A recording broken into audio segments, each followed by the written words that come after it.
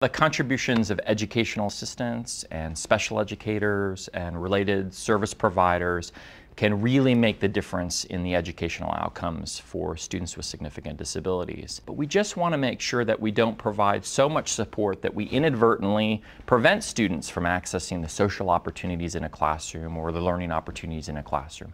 So it's really about striking that right balance between just enough adult support to promote success, but not so much that it actually squashes independence and participation in class activities.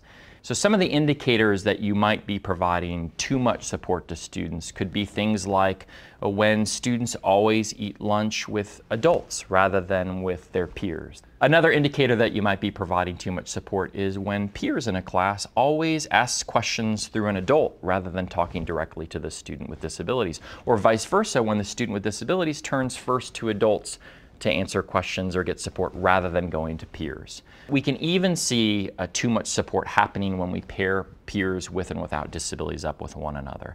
When we start to see peers looking more like mini teachers rather than classmates, we're probably providing too much support.